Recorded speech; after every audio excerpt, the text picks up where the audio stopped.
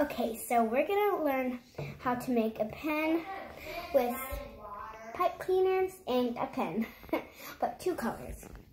So what you need first is this, a pen. So it should open up if there's something like over there, like something silver, could be anything. Well, like about this far down, it should open up if you try each way, and this is a red one. The ink is red. And so next, you need 2 colors of pipe cleaners.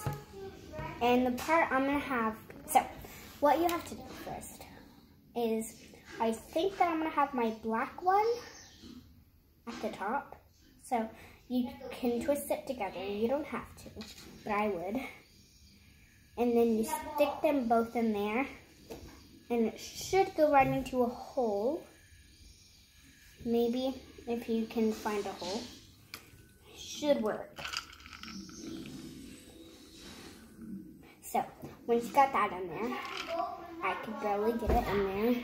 I had to push it a little more.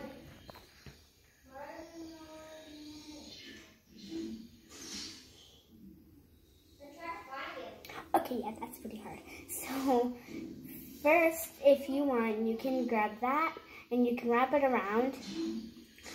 If you want, you can make it look like a little rose. And next, I like the color black. And so you get, I like black and pink. So I'll get black and pink pipe cleaners, and I'm gonna wrap it, twirl it around until we get to the bottom. Should be start looking swirly. Oh, it's gonna run. I have to do in one big spot right here. Okay, so it should stay just like that. And then we have it.